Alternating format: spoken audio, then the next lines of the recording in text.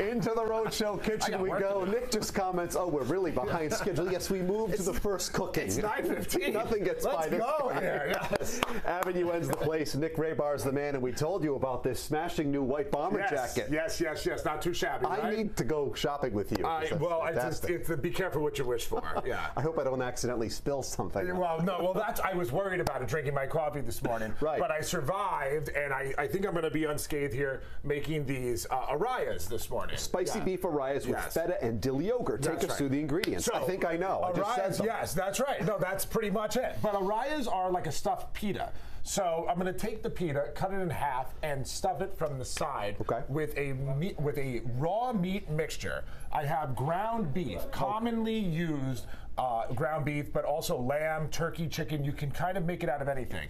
Raw onion and garlic. I have a lot of dry spices. The spice, when we say spicy, is going to come from cayenne pepper and Aleppo pepper. Love it. If you don't have Aleppo pepper, crushed red pepper works. If you want to add some chopped pepperoncinis or jalapenos, that's just fine too. Some smoked paprika, some coriander, some cumin, salt, pepper, little chopped parsley.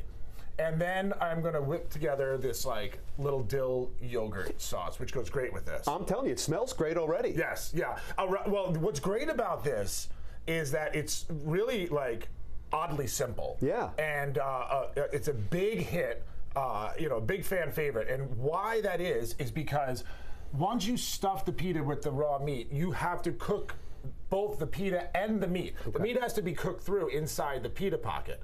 Otherwise, it's we can't go. You don't want any of these things to be on the raw side. This is a cook-through thing. And the pita pocket prevents dripping. Yes. Holds it all in there. And that's what makes it so clean and easy. And it's just it's a smash hit.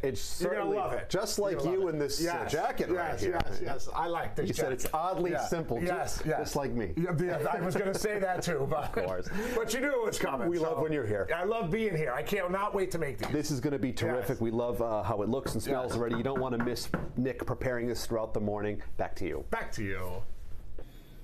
We are back in the Rhode Show kitchen. Chef Nick Raybar is here from Avenue N. Spicy Arayes, is that how you? Arayes. With feta and dill yogurt is on the menu. Yes. Everybody's been coming in here is looking at that and they're like, oh my God, that looks so delicious. Nick, this has got like a Middle Eastern vibe to it. That's exactly what it is. Yeah. And it's really great take and popular these days. It's not an unknown thing. Arayes are kind of not everywhere, but you can find them. And so what did you put inside of that? Well, that's the whole ball game right there. Is I use beef. Now I'm going to pull these off. Okay, I use beef, and I've been cooking them on both sides and also the flat side for probably 15 minutes. So let's get them off so they rest for just a minute, and you can see that right there, how well it's caramelized. Now it has pulled away a little bit. So here. Let me tell you, I use beef.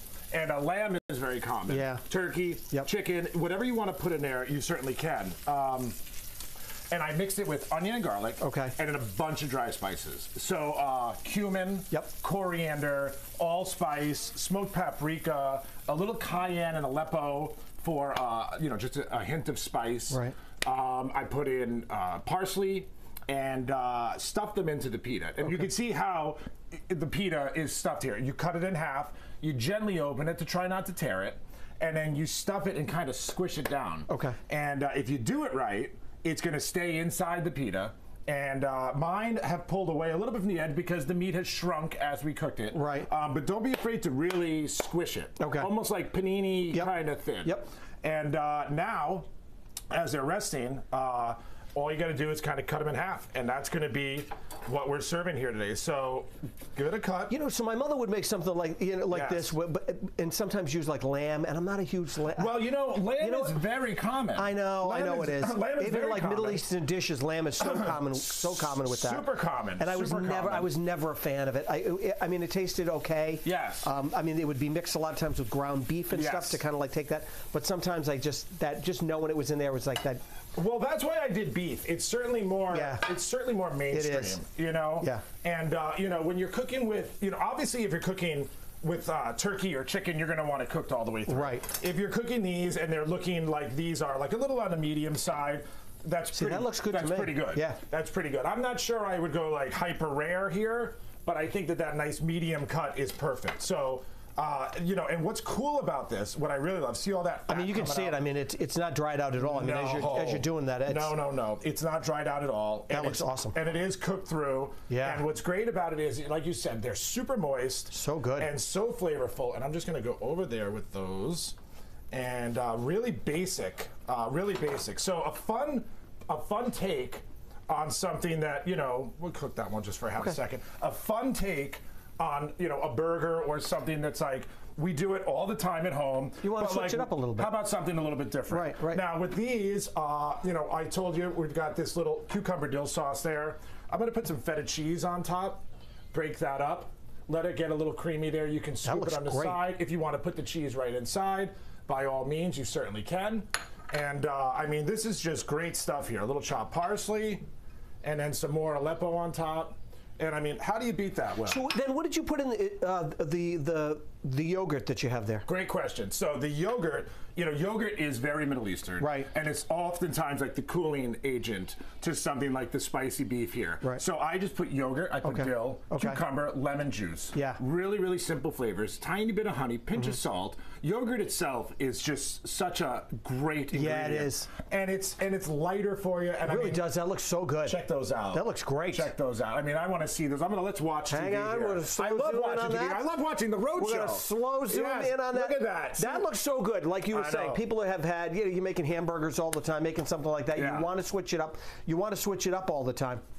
And that looks absolutely fantastic. And the beauty is, you know, like I said, you make it just as you would like a meatloaf or something where you're kind of mixing everything together. You stuff it in there raw, and then you just sear it to desired temperature. That looks awesome. Yeah. All right, so we get a little time. We get a little time left. Talk about the restaurants that you have going on. Okay. And I'm really glad you said something about the restaurants because we don't always get to the restaurants. Well, that he's happy. But I want to say that next week is East Providence Restaurant Week. Oh, nice. Yeah, and I don't know how well known that is. I mean, EP has done a spectacular job getting it everywhere. Yep.